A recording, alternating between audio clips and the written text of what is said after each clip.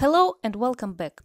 While designing a voice interface for your app, you may face different challenges, and one of them, how to perform actions without a voice command given by the user.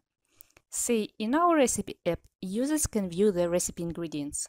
What if we want to introduce a new feature and allow them to add the ingredients they are missing to the shopping cart, just like many other recipe apps do? For that, once the user taps the View Ingredients button, we would need to send the ingredients list to the voice script, save it, and then add a voice command to let the user add any ingredients to the cart. To meet this challenge, let's take a look at Alan's Project API functionality.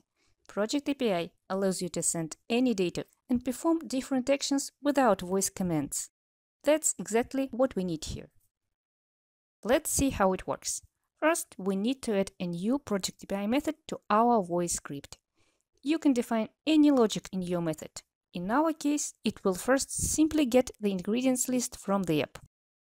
So we'll type Project API, define the method name, getIngredientsList, and specify the parameters taken by the method. P, Alan's object to access its predefined functions, params, or the data received from the app. With it, we will get our ingredients list, and a callback function to be invoked. When this method is called, we will write the ingredients list to logs. The method is defined, let's switch to the app to call it. First, we will take a look at our data arrays. Let's assume here that we have a list of ingredients for every recipe item object in our app.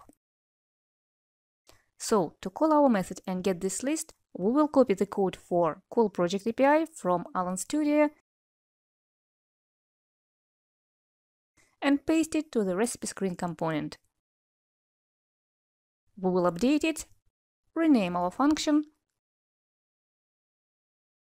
call the getIngredientsList Project API method we have in the script, and pass the ingredients list with it. And of course, we need to call this function when the View Ingredients button is tapped. Everything is set up, let's try it now.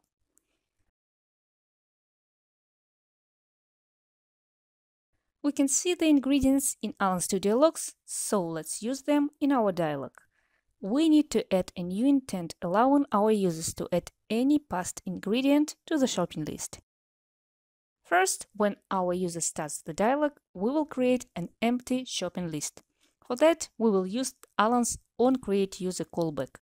Second, we need to save the list we get from the app to Alan's pUserData object. This object persists for the whole dialog session with the user, and the data you store in it can be passed between intent calls. And finally, let's add a new intent to add an ingredient to the shopping list. To pick out the ingredient name from the user's phrase, we will use a slot. You may remember using a slot in the navigation video in this series. But instead of a regular slot with a static list of values used before, we will use a dynamic slot. Dynamic slot values can be updated at any moment of the dialog session. And this is what we need, because our ingredients list will be updated every time the user taps the View Ingredients button in the app. We will push the picked out value to the shopping list and play the confirmation back to the user.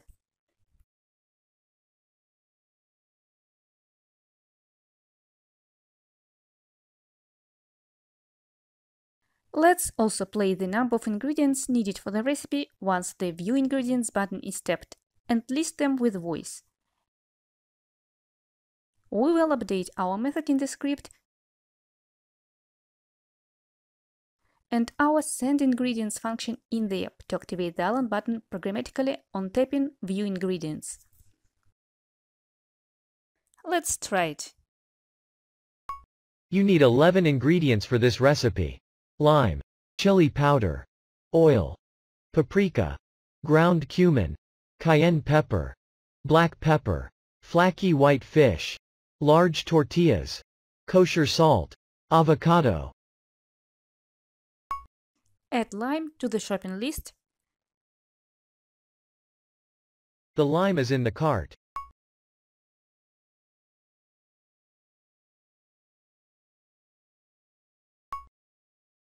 You need 3 ingredients for this recipe: banana, frozen strawberries, Greek yogurt. Add banana to the shopping list. The banana is in the cart. Project API use cases are numerous. Hope it was helpful. Stay with us and comment on what you would like to see next.